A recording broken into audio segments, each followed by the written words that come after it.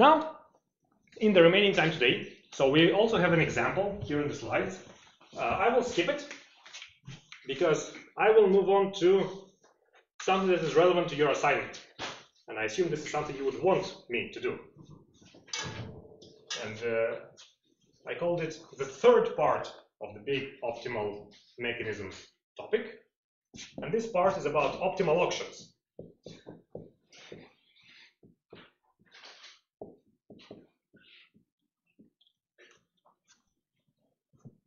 And the difference here is what would happen if you have many buyers, but still one item.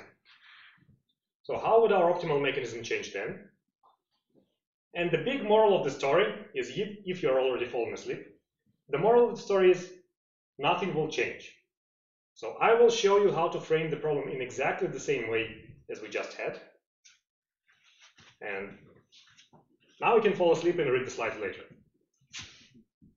But we'll do that. So, seller designer,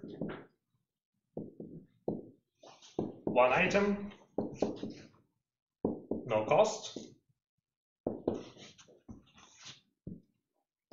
So I have two buyers, then buyers, and buyers.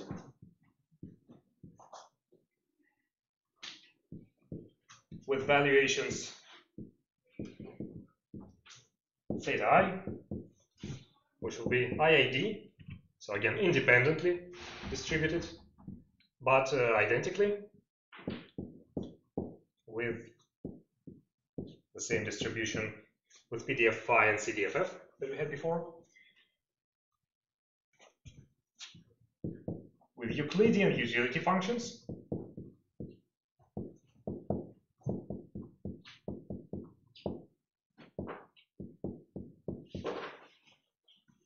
and so the designer chooses a mechanism which is now given by a vector of k's for every player, kn of theta, and transfers, again, vector for all players, tn of theta, and this is for all thetas. So again, the same problem, just many buyers.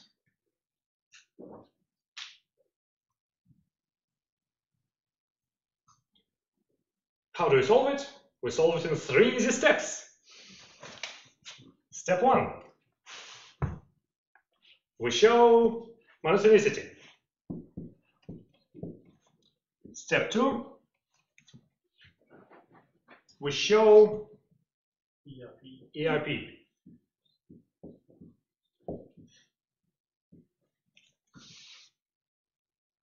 And let's pause for a second before step 3. So we want to choose a mechanism. We want the mechanism to be incentive compatible, as usual. But we have seen 2 different notions of incentive compatibility. We can try to find a dominant strategy incentive compatible mechanism, or we can find a Bayesian incentive compatible mechanism. In these problems, we usually just go with Bayesian. We do not bother to provide incentives that are that strong, so strong as dominant strategies. So we just say, Bayesian mechanism is good enough. And this means that which version of the envelope representation of pairs should we use? The one for Bayesian mechanisms. Because remember, we had 2. One was for dominant strategies, was framed in terms of allocations given profile of types theta minus I. For Bayesian mechanisms, it was for allocations and transfers which were expectations over theta minus i's. So we use that. And we proceed to step 3. Step 3 is doing all the same manipulations that we did before. But what we have now is the expected revenue of the principal is now the sum of players' transfers. So not just one player's transfer.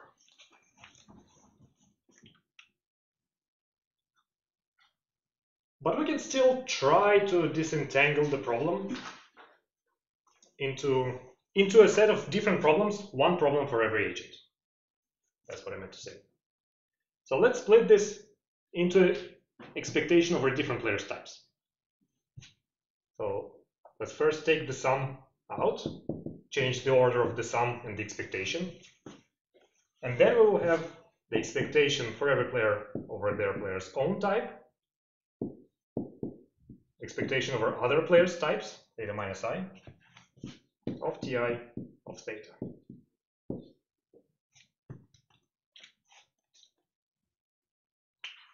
And so at this point, we can use this envelope representation of pairs for Bayesian mechanisms.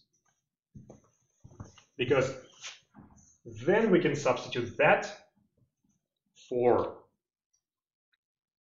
again, what do we have by analogy? We have the expected allocation of player I, Ki of theta, minus the integral from 0 to theta I of the expected allocations of player I, Ki of S theta minus I ds, minus the expected utility of type 0. Utility player I type 0 theta minus I. Okay, heads are coming up. So this is exactly what envelope representation of pairs looks like in Bayesian setting. It says that the expected utility of any type theta I can be expressed as the expected utility of the lowest type plus the integral of allocations, of expected allocations. And so then we can use that expected utility to express expected transfers, right? See what I'm doing here? You see what I'm doing here? More or less? Okay, so just to make sure, let me write out the expected ERP for the IC mechanisms. Expectation over theta minus I of U I of theta minus I equals expected over theta minus I UI of 0 theta minus I minus or plus the integral from 0 to theta I of theta minus I Ki theta of S theta minus I ds. So this is how the envelope representation of pairs looks like. And by definition, this expected utility equals, on the other hand, so by definition of expected utility, this will be equal to theta I times the expected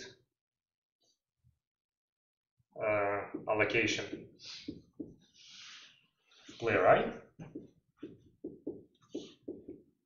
minus the expected transfer psi Ti theta I theta minus I.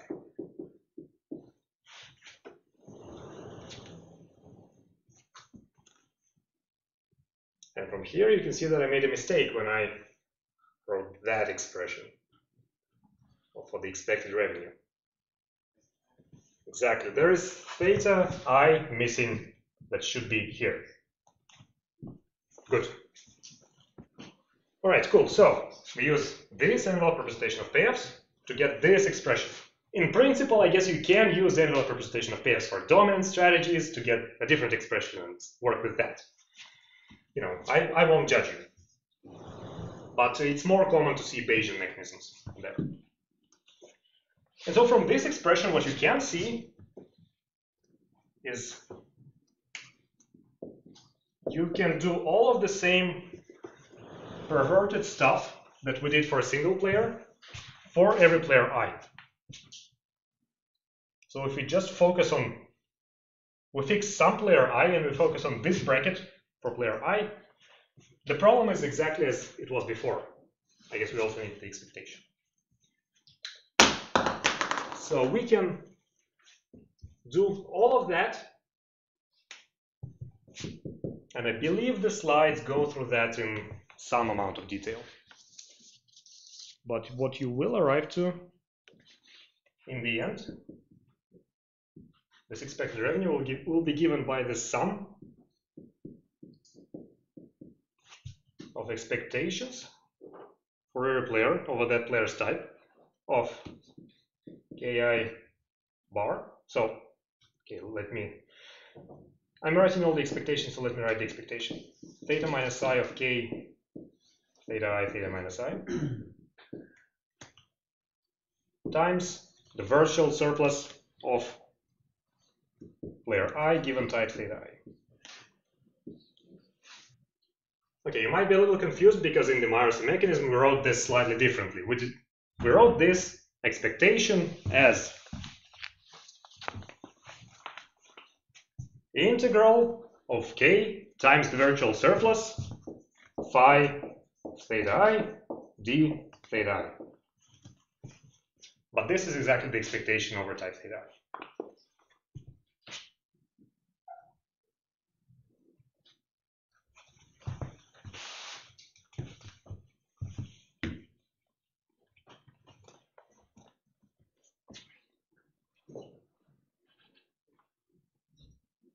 And then the final step. You just swap these expectations and sums around one more time, and what you get is you get the expectation over theta of sum of overall players of k theta I theta minus I times ds I of theta I period. Again, what we did between these two lines is we swapped the order of integration and summation. And we are allowed to do that. So what you can see is we arrived to the exact same expression that we had, except now we have sum over players. So before, without this sum, k was maximal whenever virtual surplus was positive, k was minimal whenever virtual surplus was negative. Or that was the idea, if virtual surplus was well behaved. What happens now is almost the same. Now you give the item, so you set k to 1, to the player with the highest virtual surplus. And that's it. And if all players have negative virtual surplus, you just don't give the item to anyone. And this would be your optimal mechanism. Once again, you must verify that k is monotone in that case for every player. Yes, if you're looking for Bayesian mechanism, just the expected allocation for every player must be monotone. Right? So you always need the right kind of monotonicity. If you have two people who have the same highest payoff, then what? If there are two people that have this same virtual surplus and it's the highest, then it's a tie. You break ties any way you want. You can give it to one, you can give it to another, you can flip a coin between the two. Yeah, the usual tie breaking talk. Yeah.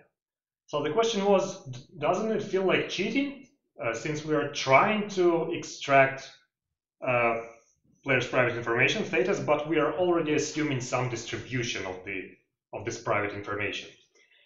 And well, yes and no. In some settings, when you run some auction repeatedly, you can gauge the distribution of players' valuations from past auctions you organized. Right? You assume that players are more or less the same every time, and yeah, something like that.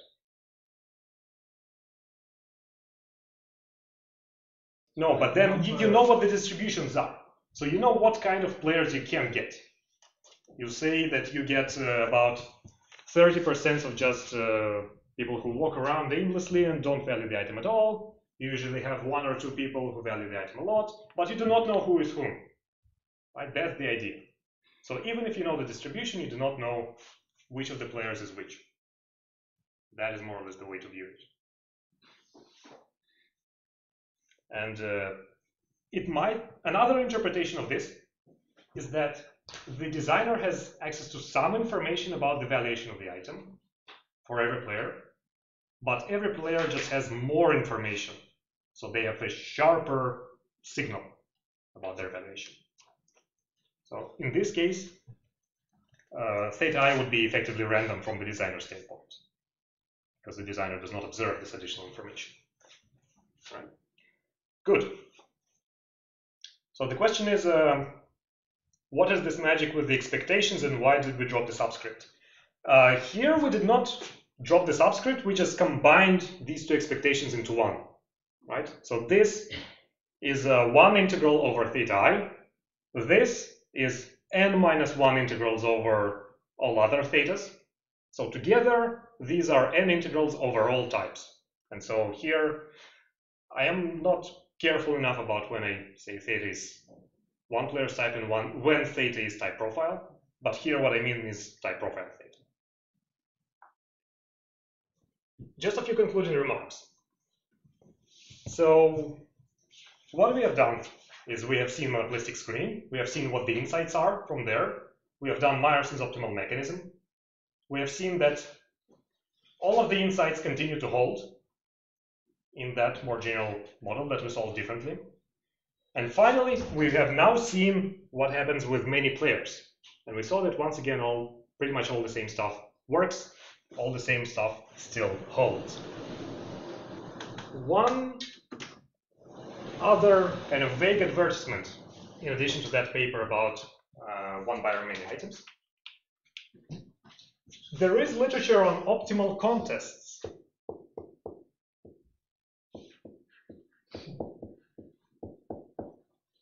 That we will not be talking about.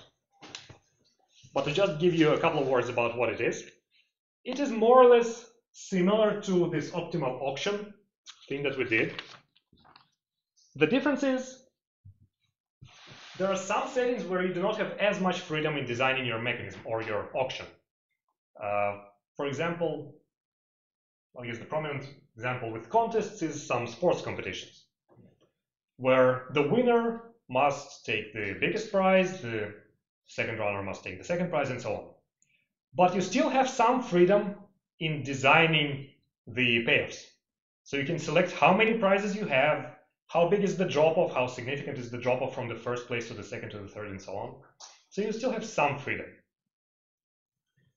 And so there you're designing this literature. People are designing the optimal reward schemes in order to induce this maximal effort in contests.